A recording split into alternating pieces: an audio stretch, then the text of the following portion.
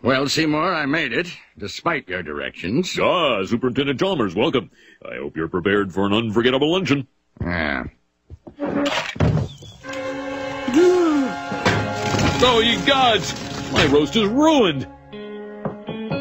But what if I were to purchase fast food and disguise it as my own cooking? Delightfully devilish, Seymour.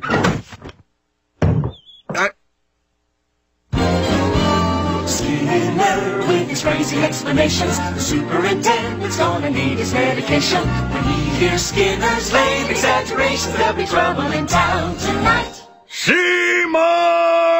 Superintendent, I was just stretching my calves on the windowsill. Isometric exercise. Care to join me?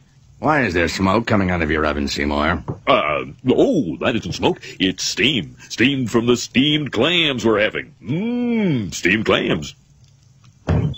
Ooh.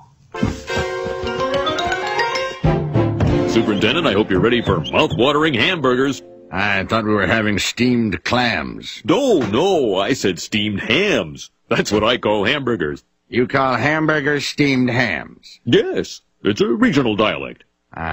What region? Upstate New York? Really?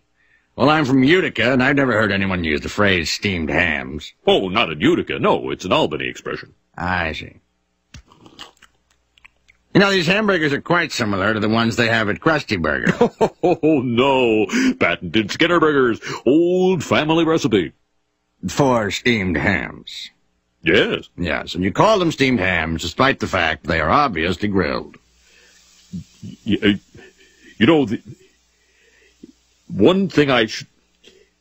Excuse me for 1 second. Of course.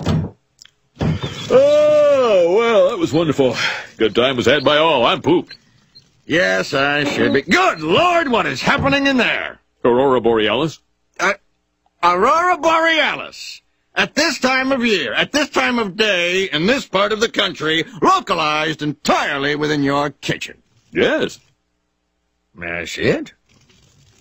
No. Seymour! The house is on fire! No, Mother, it's just the Northern Lights. Well, Seymour, you are an odd fellow, but I must say, you steam a good ham.